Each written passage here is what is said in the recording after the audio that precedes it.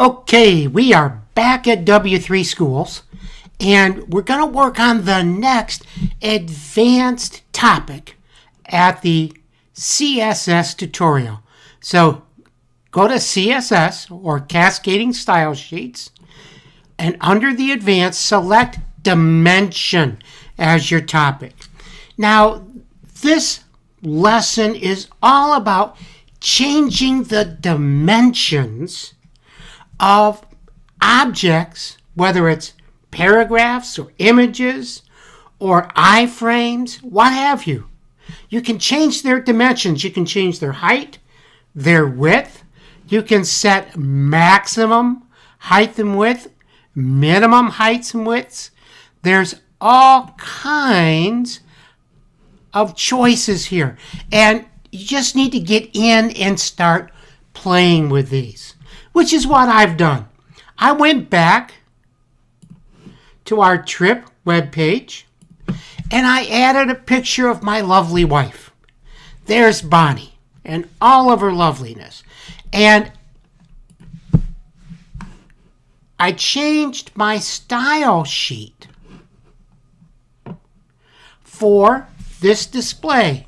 The first thing that I did was say on an image tag, what I want to do is I want to display it as a block. And I want to automatically set my right and my left margins. Now that gets me this nice centered photograph. And that is the actual size of the photograph on my computer. But maybe I want to see it bigger. So I came down and defined 3 different sizes, manipulating the height. Now in the first case, I said image normal, set the height automatically, height auto. Now, because I'm not specifying width along with height, your browser will automatically adjust the width.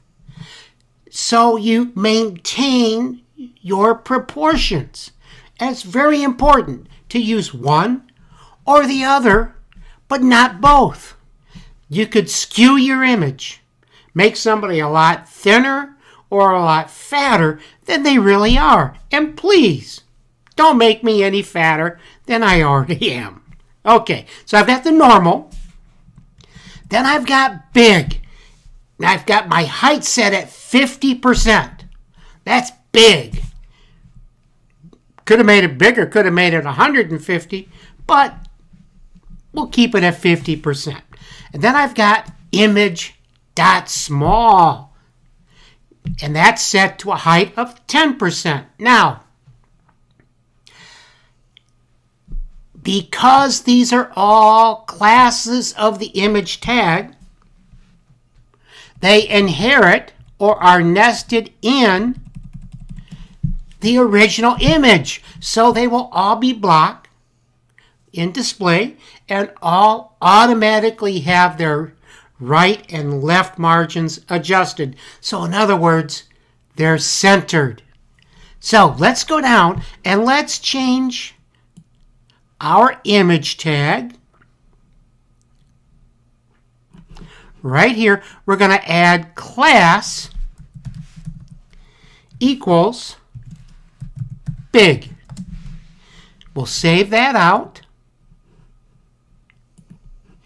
And let's refresh and see what it looks like. There we go. It's bigger, huh? Okay. Well, let's go back and let's change it to normal.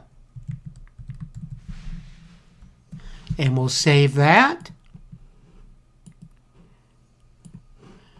And refresh. And it's back to normal. Okay. Well, how about small? We'll change our class. Whoops, better spell it right. There's small. Let's save that out.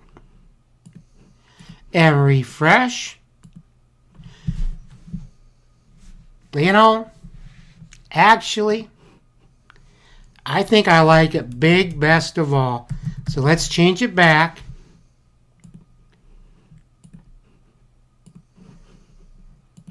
and we'll keep with that for now.